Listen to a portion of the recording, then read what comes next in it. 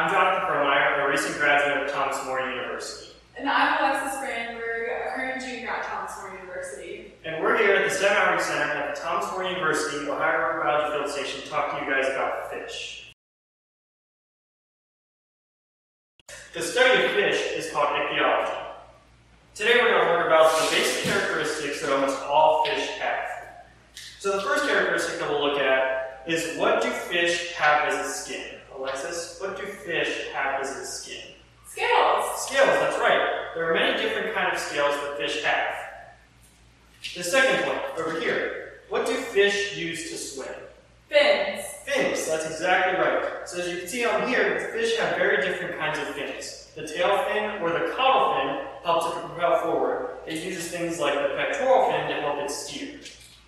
And number three, what do fish use to breathe? Their gills. Exactly, they use gills. So fish are able to take oxygen out of the water, very similar to how our lungs are able to take oxygen out of the air.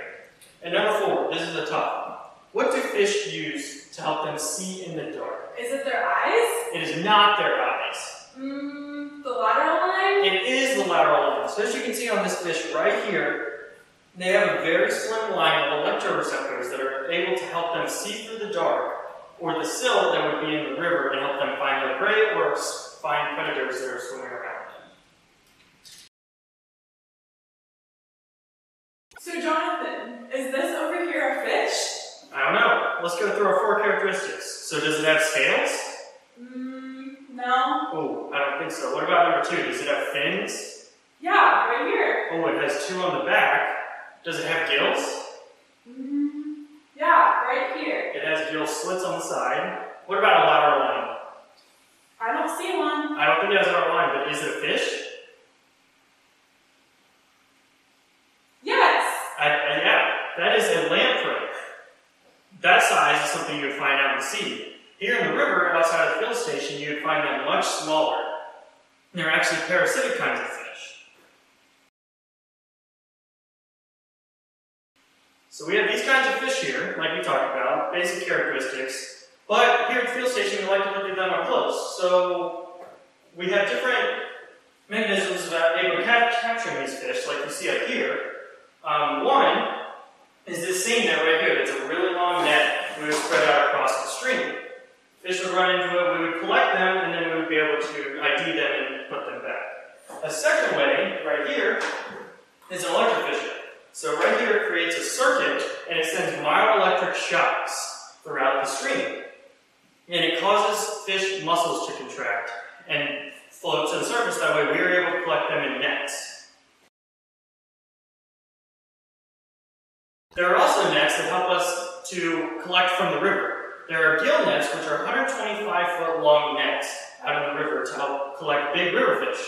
There are also hoop nets, which are a series of hoops that slowly get smaller through the back, so that way a fish can swim in, all the way back to the bait, and not be able to swim out.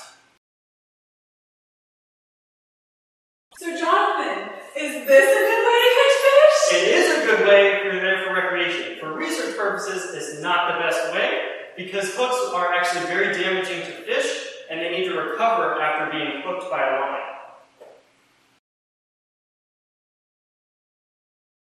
So now we're going to look at some specific fish that we would catch in the river. So here you can see it has a very long nose and they have very sharp teeth. This is from the same organism that I'm holding in my hand. This is a long-nosed gar and is a top predator. It eats other fish that are in the river. This fish here is a bluegill. You can see it has very sharp spines on the dorsal fin right here, and then down here on the anal fin.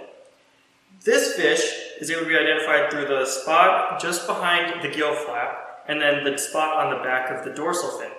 This is an omnivore, and it eats plants and animals. What I have here is called a channel catfish. They're detritivores in the Ohio River and eat dead living matter. They have pointy spines here in their fins, and they also have long whiskers called barbels and spots all down the side of the body, which indicate it's a channel catfish. Over here, I have a gizzard shad. They are planktonivores in the river and eat plankton. You can tell it's a gizzard shad by the dark spot behind their gills and a long hair right here called a filament on their pectoral fin. Fun fact about those gizzard shad, those are actually the most common fish in the river, and some people may have not even heard of them before. So now that we've learned about some of the fish we have here in the Ohio River, we can apply our knowledge and identify fish we have here in our fish tank. Right here, we have a long-nosed garb with its long nose called a rostrum. And right here, we have a long-eared sunfish. And right here, you can see this guy swimming. Right here is a northern hogsucker. You can kind of see his mouth going in and out. And then down here is a green sunfish, also similar to what we had with the bluegill along with the long-eared. We also have some creek chubs that are swimming around throughout the tank as well.